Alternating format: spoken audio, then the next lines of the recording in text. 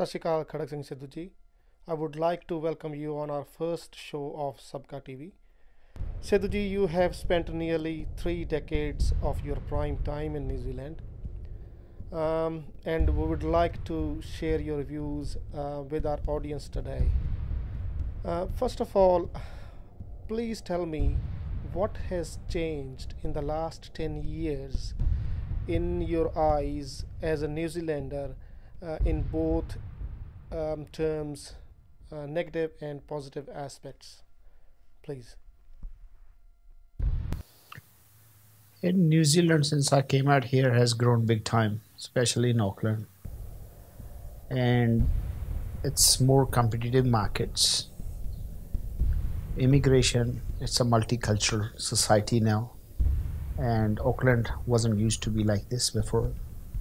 And moreover, now as a community-wise, Chinese, Koreans, Indians, and it's more opportunity as well at the same time because our dollar is strong and exports are good.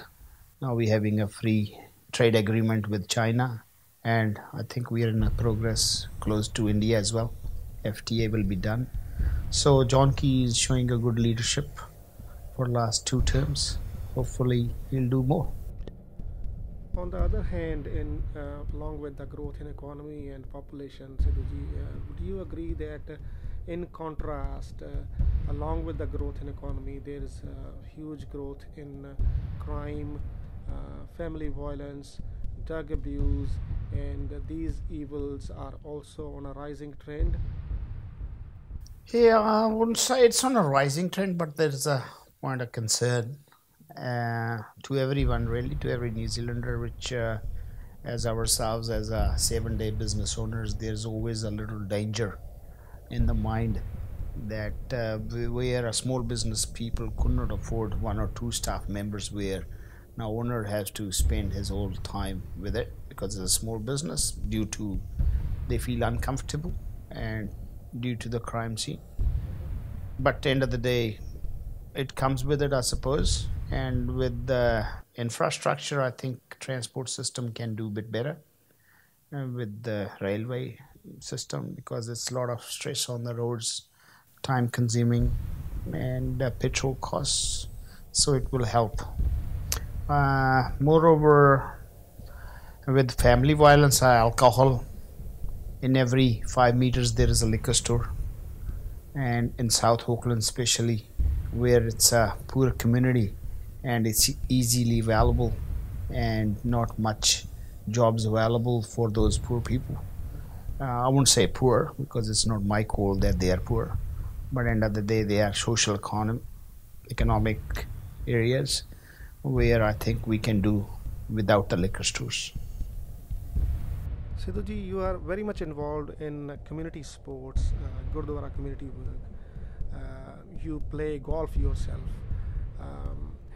And I got a chance to play with you other day. I had a good time. I did notice that your Kiwi friends, they admire your sense of humor. They feel that you are one of them, and they really like you for your happy-go-lucky nature. What do you think that why most of our new immigrants lack from that angle, and they do not get adjusted easily, feel hardships, and what message you would like to give to our new immigrants or new students in the country so that It's a touchy question. It depends on circumstances of each individual, I'll say. Where my background, I come from a convent school background. Grew up in Chandigarh, which is I studied in Punjab University. So my education was always a bit beneficial.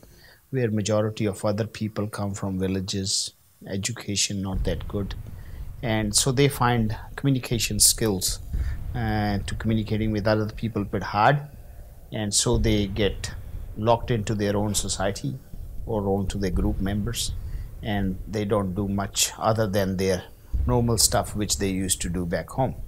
Where now they have to realize, if you come to this country, that this is home now. So forget about the back, what we are, who we are, what not, what we used to do there. So we have to make sure we take the both goods of the both cultures. So you can take the good culture from a Kiwi land and good from Punjabi culture, Sikh culture. So we can integrate and develop together and become one successful or good community together rather than side by side. And I'll say golf, you mentioned golf. Golf is a good game, and it's a best game to intermingle because you can play with anyone. And people think it's a rich man's sport, but it is not in New Zealand. Back home it is. Here it's easily available. It's a most easily golf courses are easily accessible to anyone in New Zealand and for reasonable amount of dollars. And I think I encourage our own community members, rather than playing cricket, they should go and play golf because it's an individual sport. You will see more success and our presence will be felt out there. And I think I'm in Auckland the only Sikh with turban who plays golf. Maybe all in New Zealand, I'm not sure. Well, that's strange to know. What do you think, Sidhuji? What's the reason why people in our community, Sikh community, are encouraged to play such a beautiful game? Especially when we see Sikh community is a very lively, very happy-go-lucky community, and we have more than 5 gurdwaras, I think, in Auckland. Oh, there are 8 now. So there are 8 now. But end of the day, it's up to the Sikh leaders to develop that. And I think they are busy themselves because any new immigrant comes in first. First of all, they have to establish their family, their kids, themselves. Then they got to think about the community. So obviously, if you're financially not too good, so you don't have no time. But I was fortunate enough, I was lucky enough, one of those lucky ones, which I have business and I established myself pretty good in New Zealand. And I'm sure I have a lot of Kiwi friends, and my sense of humor, I think you go out there and show your sense of humor, I'm sure people will accept you with open hands. Thank you, Sidhuji. It was really nice to have you on our show, and I'm sure that our audience would have enjoyed your conversation and your views. Thank you very much. We will have you sometime in future on our show. Welcome.